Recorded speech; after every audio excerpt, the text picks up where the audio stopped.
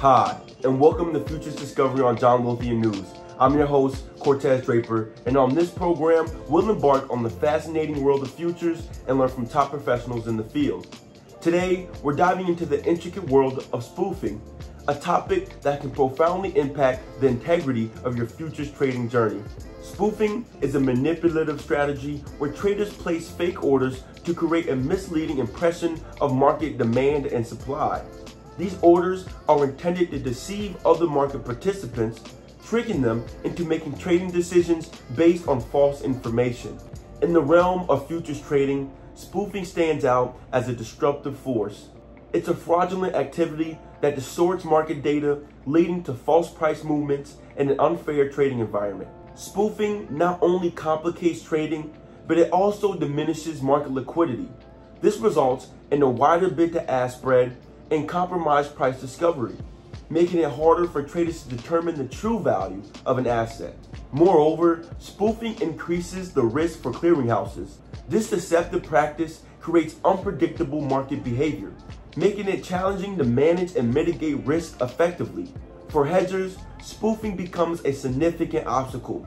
It distorts market conditions they rely on to make informed decisions about entering or exiting a position. Essentially, spoofing disrupts the cohesive force that holds futures markets together, threatening its operation and efficiency. But the consequences of spoofing don't end with market disruption. Spoofing is a federal crime with severe penalties. Traders caught engaging in spoofing face up to 10 years in prison and fines up to $1 million per violation. These legal repercussions highlight the seriousness of maintaining market integrity. It's crucial for the dynamics of futures trading that we uphold a fair and transparent trading environment. Market integrity ensures that price reflects true supply and demand, fostering trust among market participants. Without it, the futures market would struggle to function effectively, harming everyone from individual traders to large institutions. So what can we do to combat spoofing? Market regulators and exchanges are continuously enhancing their surveillance and enforcement measures to detect and deter spoofing activities. It's also important for traders to stay informed and vigilant, reporting any suspicious activities they encounter.